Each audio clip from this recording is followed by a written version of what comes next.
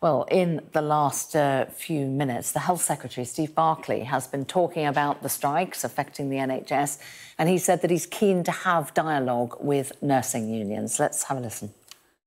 Well, I'm keen to have dialogue with PACLIN and the RCN. I wrote to them last week looking at the coming year, at the pressures from inflation and cost of living, how we could work together to make any settlement more affordable in terms of looking at what productivity opportunities there are, what efficiency opportunities there are, because there's common ground in recognising that the NHS is under pressure and we need to respond to that. So I look forward to talking with the RCN and the other trade unions to see how do we make any settlement done through the independent pay review body more affordable. Where are those productivity and efficiency opportunities? I've written to Pat on that and I hope she engages on it. Is 10% acceptable? Is that an acceptable figure? Well, the RCN actually turned down an offer in Scotland which was 7.5% and significantly more than 10% if you look to the other things within that package. But the key thing is to look at the coming year.